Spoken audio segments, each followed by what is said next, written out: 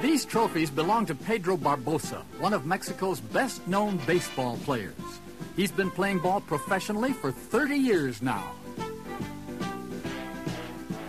Pedro entered the third division of the Mexican Baseball League at the age of 22.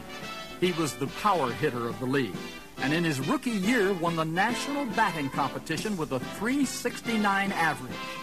The awards, trophies, and adulation that is given a sports hero in any country naturally flowed his way. Even today, at the age of 53, Pedro still plays baseball as first baseman for his hometown team.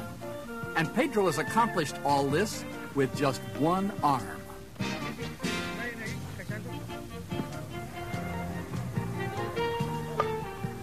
Pedro has been handicapped since the age of 11, when he lost his arm in an accident on his family's farm. A tragedy, to be sure, but in many ways, Pedro's salvation.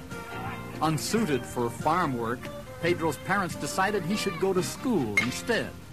But he didn't learn to read or write until he was 12 years old.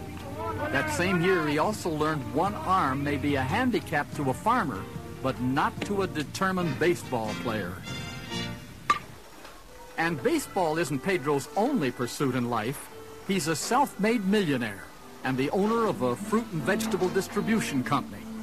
Whether it's on the baseball field or the loading dock, Pedro refuses to let his handicap slow him down. He's learned to adapt to any situation and accepts his lack of an arm as natural. He can keep up on the loading dock with any of his crew.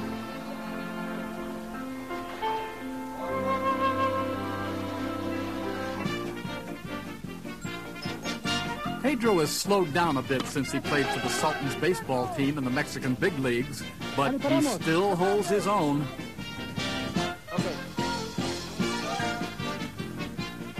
When it comes to stealing bases, he's the star of the team.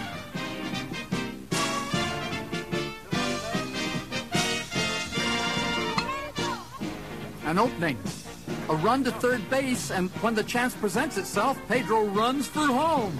Hey!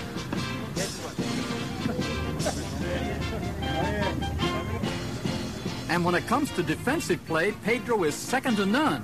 In his prime, he was the best first baseman in the league. Speed, experience, and timing all stand Pedro in good stead when it comes to action like this double play. A remarkable man who teaches us that a handicap doesn't have to be a handicap in either sports or life. Pedro Barbosa shows us that success can be ours if we just ask for it.